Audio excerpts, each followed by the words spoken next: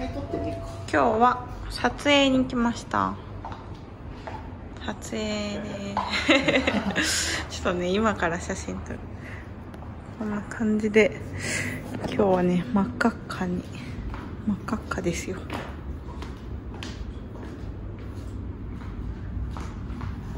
ちょっとウェブサイトをね作るんですけど、それの写真を撮ります。よいしょ。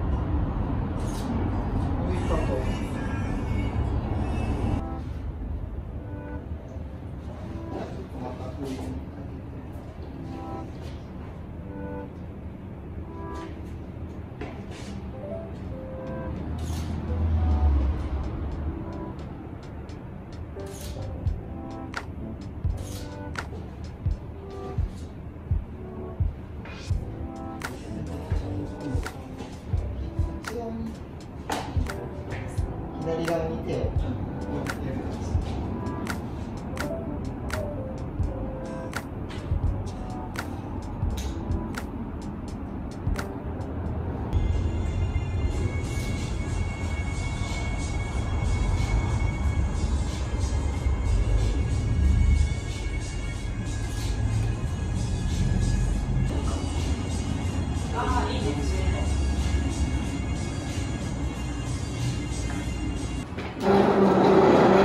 あ、いいじゃないですか。赤いコートね。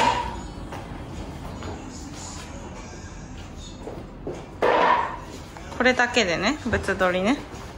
あれ、ペン？アップルペンシル？あ、これね。おしゃれなウェブサイトになりそうな予感がします。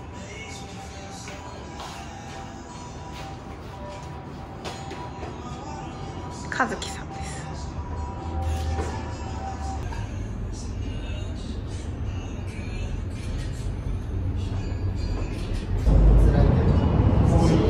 うん、いい感じ。可愛いですね。なんかラフなスタイル似合いますね。ラフな感じが。横から撮るんです。横から撮ります。お願いしたいな。めっちゃ見たい。何撮るの？ MV 撮るの？いや、普通にショッパーで撮るから。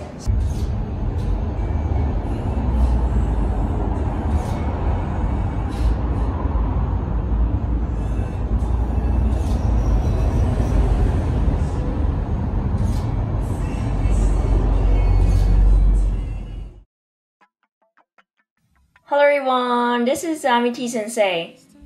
Today I will talk about video editing on the iPad. I had shooting by the end of last year where I had photos taken for my profile and also for my website at the studio. And I had my friend take a video of our shooting at the same time like this. He made this with his iPhone and gave it to me after that, and I did some editing and created this stylish video which was playing in the beginning.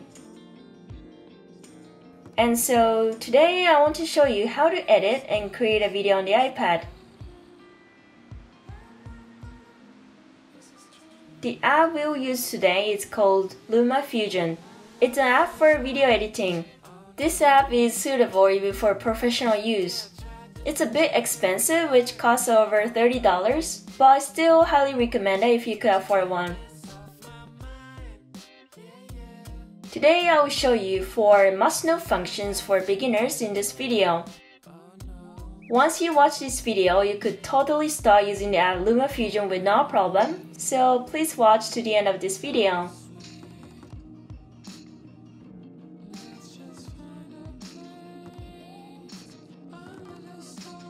Okay, so we'll start a new project. To start, tap the square button on the bottom left here. Once you touch it, all the project files up to now are displayed at a glance like this. So you could click here if you want to pull out the one from the past, or tap this plus button here, the second from left, to start a new project by setting the project name, frame rate, as well as the frame aspect.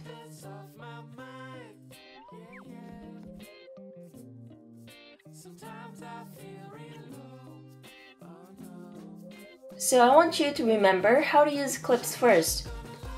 To select your clip, go to the panel at the upper left and to the photo folder where you can see all of your video files at a glance. And this is where we'll select our favorite one. As you tap once, the preview screen should pop up on the right. In case you want to place it on the timeline below, double tap your clip to do that, so it gets displayed like this.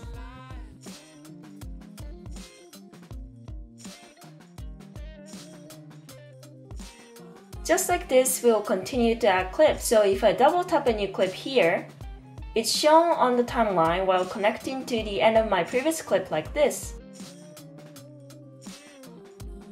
When adding a third one, since mine is pretty long, I want to trim this clip and display a part of it only. When doing so, make sure to set both in and out buttons so it can be done quicker. For instance, as you watch this video and find a good part to start, move your cursor there and press the bracket button under that. This will then show a yellow bracket placed like this, which is what I mean by setting in. In the same way, you can bring your cursor to the part to set out, and now it should look like only the middle part of this video is trimmed. So while keeping it as it is, the third button from right here is an insert button, so press it and now the part you trim will be shown here on the timeline.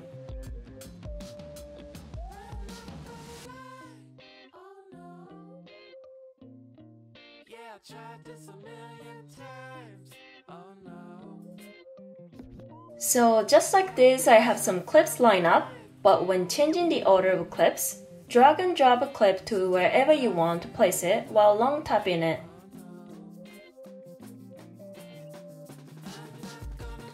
And if you're going to cut a clip, and tap the scissors button to do that. Tap the trash button to delete the clip if you want as well.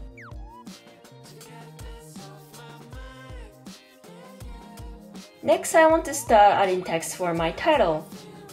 When doing so, you should see an option that says Overlay Title at the bottom, so select it. This will add new clips over here, which will be clip for text. Double tap here to be in editing mode, where you can select text, add decorations, or change the font, color, and size. So these things can be worked on here in editing mode.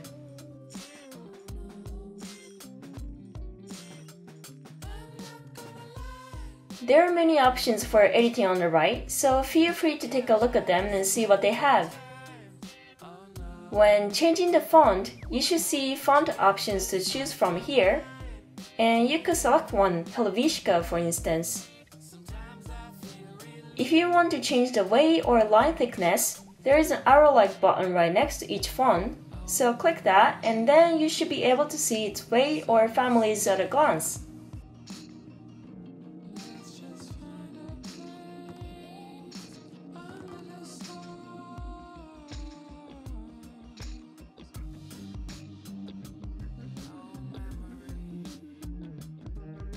Just like this, fonts are complete. Next is about color filters. I want to talk about color adjustment here. I'm going to double tap here on the right to make it a full screen. And the one I'm showing you right now is without any filters on. I want to put some stylish filters here, but when doing so, double tap the clip here and now you should be back on editing mode again. The option here that says FX is where you can find filters as well as other color adjustments. And you can find so many filter options here on the right panel as you can see.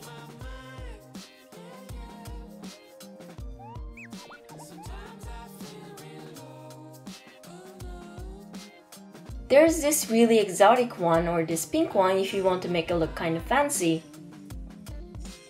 Also, if you look at the tab at the top, there's a Gaussian button too. So you can apply this to your video if you want to make it look blurry.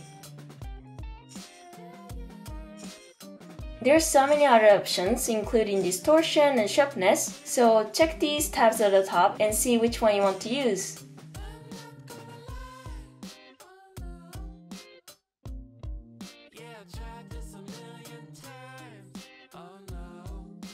This time, from the second tab from left, there is a contrasty color, so tap it, and there is a blend option under that to determine the degree of your filter, so set it according to your preferences.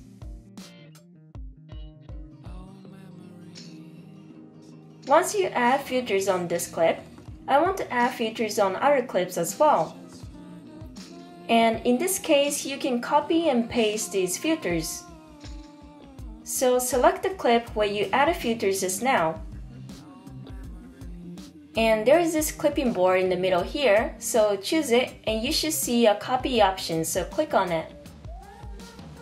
Then go to a different clip, select it, and in the same way click on the clipping board and select the paste button. This way, the same filters you added to the first clip are apply or copy and paste it to other clips. So this is how you add filters to every single clip. I wish we could select multiple clips at once and copy and paste them, but I'm not sure how to do it and I don't think we can do that yet. So this is a bit hassle, but add filters to every clip you have. Once you've done this, it's almost complete.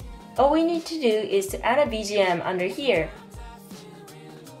When doing so, from the panel at the upper left, find your favorite music.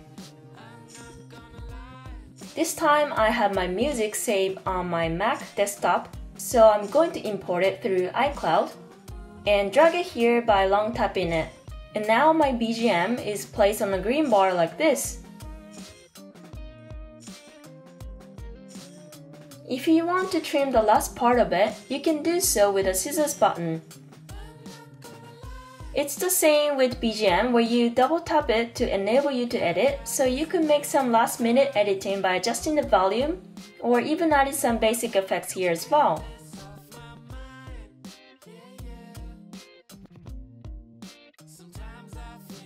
Once it's complete, you should have many clips. For these handwritten letters I have in the last part here, I had to use some special techniques which I also wanted to explain, but I'm running out of time today, so I'll talk about it next time. For those who are iPad mates, I have some videos uploaded exclusively to you guys, and one of them talks about a way to create handwritten letters, so feel free to use it as your reference. I actually have so many videos in my iPad mate community. I think there are around 100 of them already, but there are videos that are only available to iPad mates, so feel free to check out the link in the description box if you're interested. And for the picture I took this time, I plan to use it as my profile picture or for my website. Also, this is kind of an announcement, but I'll be tying up with a production company called Yoshida Masaki, and they put up my photo on their website. And you can see it if you check out the website, which I also put the link down below, so feel free to take a look at it. It's a pretty big company where a famous YouTuber named Bilingual Chica also belongs to them, and they've got quite unique and fun members, so I'm really excited to work with them. But yeah, I'll continue to do my best and keep trying something new, and I really appreciate your support. Alright, that's all for today's video. If you like this video, please give it a thumbs up. And just like this video, I make videos on iPad tutorials and iPad hacks, so please subscribe to my channel if you haven't. And I look forward to seeing you in my next video. Bye bye!